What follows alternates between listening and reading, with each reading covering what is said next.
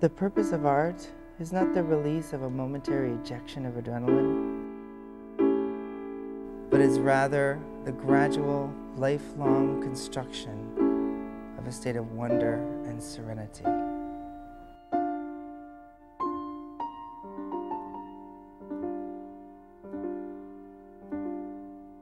Choreography is an expression of the music, first and foremost. I am constantly listening to music. And then you're lucky and you stumble across something that really moves you. The character of Glenn Gould, the idea of doing something as paying an homage to him. Mm-hmm. Music editing is crucial.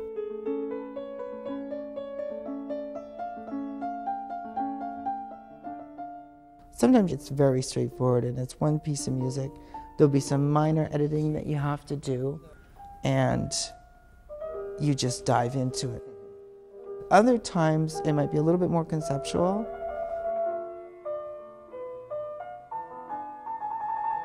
My inspiration would always start with the music. It's almost like exposing yourself as to how that music makes you feel.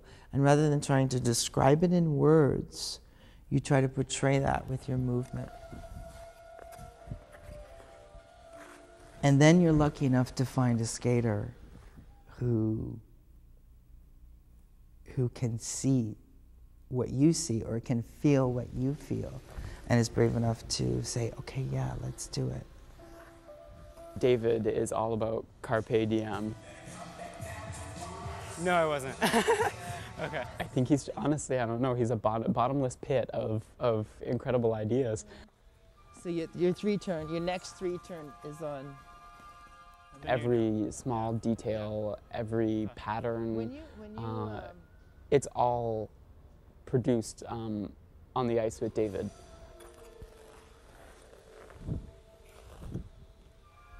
Mm-hmm. I don't know what makes for a good choreographer, but I know what good choreography is. Every year, he comes up with something new, something different, something better. And then you can lose the arm as you leave in the cross cut. The sky's the limit. There's so many different ways you can tell the story. There's so many different ways that you can choose to express the music. The thing is so beautiful is I like the process of trying to trying to feel my way through how I want to express a piece of music. He has a way of leaving his mark without anyone knowing.